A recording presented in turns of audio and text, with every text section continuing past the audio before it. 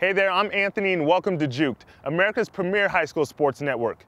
Want to know the great thing about signing up to be a member of Jookt? It's always free. You can upload footage and get paid, leave comments and get the latest updates and contest info. So sign up today and start making some money. My name is Jack Pearman and welcome to Kent Denver Athletic Training.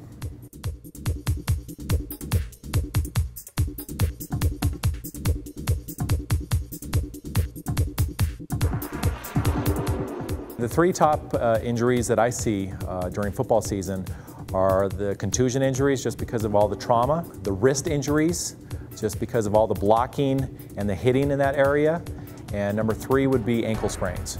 For contusions, the preventative measures would be, of course, to protect that area, whether it be some type of foam padding or other type of protective device.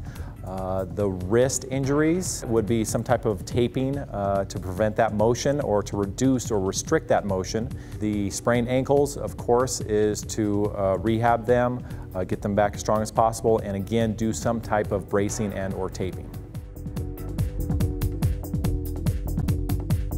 The three most common injuries I see in field hockey are back problems, just the way they bend over all the time, shin splints, where they're running a lot, and the footwear that they use. The last one would be the trauma to the face area, whether it's a stick or a ball. To rehab the back injuries, of course, we do a lot of core exercises to strengthen the core to prevent any more back problems. For shin splints, of course, getting them out of maybe cleats or reducing their running, doing the ice, anti-inflammatories and that sort of thing. And of course the facial injuries, that is just basically time.